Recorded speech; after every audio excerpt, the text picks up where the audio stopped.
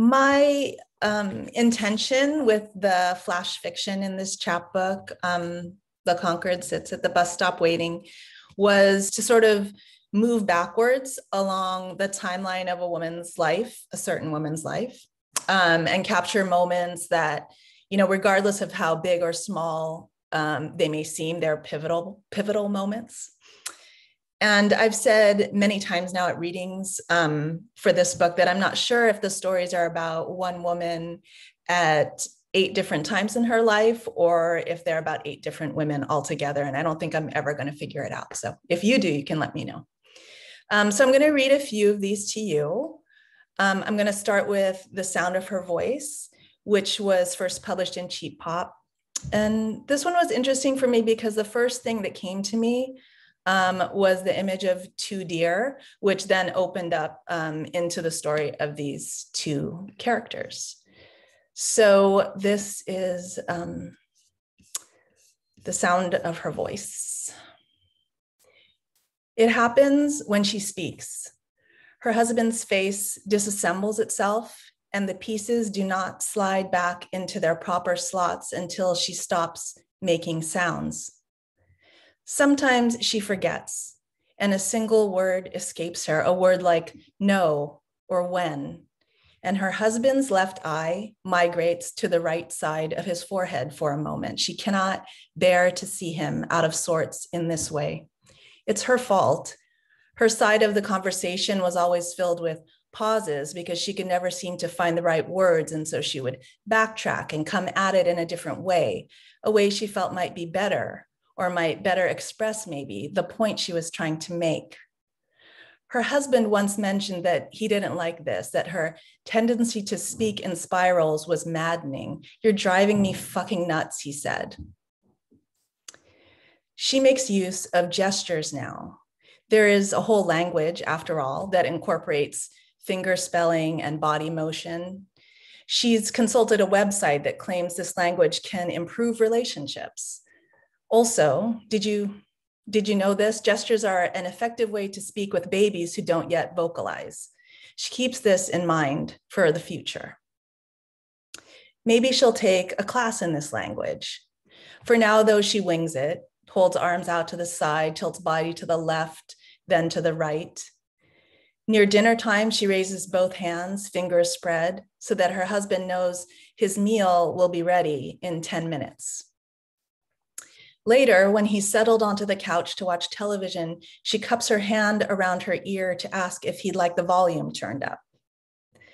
Sometimes a raised eyebrow is enough to telegraph her message, and she's found that there are many different ways to nod, even though they all mean yes. He seems grateful for this silence. He sighs as if content. In bed tonight, she places her cheek over her husband's heart to indicate that she'd welcome intimacy.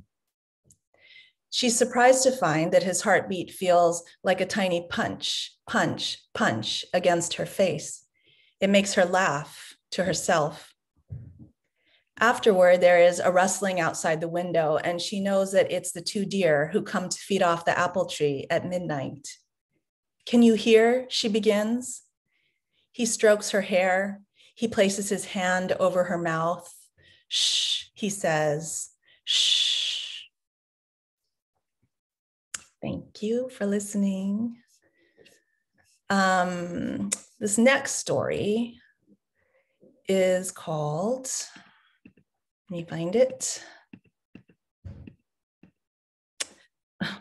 It's the longest title I think I have. "The Man Who Came from an Island Where Everyone Knows How to Sing." When I touched him that first time, it was by accident. The second time was on purpose. I left scratches in my wake, and the scent of toasted almonds rose snake-like from the wounds. Intrigued, I bit into the tender flesh at the base of his throat. He tasted of crushed sesame, sweet crab meat, bits of kasha bark. He slapped me lightly across the mouth. This is when things could have gone one way, but went another. "I'm sorry," he said. I licked his tears to stop them, and they were honeyed and sharp like Li Hingmui. Later, as we fell asleep in his apartment, I wondered if I should tell anyone that I'd found him, this scratch and sniff boy, this all-you-can-eat buffet boy. Of course I told everyone. By the end of May, he had wandered into the soft arms of my friends, into their supplicating palms and bright searching mouths. I have since learned to hide my secrets, but I can't find one now worth keeping. Thanks. Now, for this last piece, the character in this last piece that I'm going to read is the youngest iteration of the women or the woman that I'm writing about here. This story is called Ruby, and it first was published in SmokeLong Quarterly. So here's Ruby.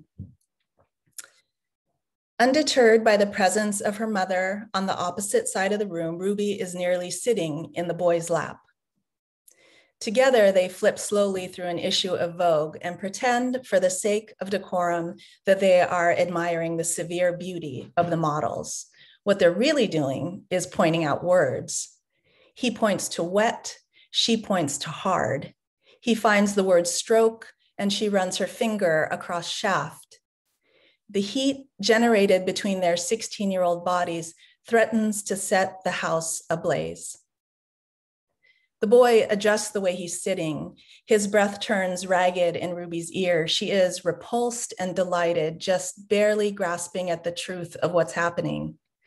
It goes on and on like this until soon, even the most benign words like blush or juice, melt or under, come alive, pulsing and leaping off the page they're printed on. Ruby's mother looks up from the computer, eyebrows raised, mouth quirked to one side. Oh, the boy says. He jumps from the couch and shoves his hands in his pockets. I think I left my phone in my car. Did you? Says Ruby's mother, already sure that he did not. She knew from the moment he stepped across the threshold that it would come to this. He has the profile of an Aztec god. He is slow-eyed and broad through the shoulders. Ruby's mother remembers boys like this, the phone calls at midnight, the musk of them. I'll help you find it, Ruby offers. They stumble out the front door, puppy chasing puppy, and that is the last time that Ruby's mother sees her because Ruby never comes back, not really. The girl who returns to the house is another creature altogether, blind and groping and fettered to an enormous feral love. Thank you, everybody.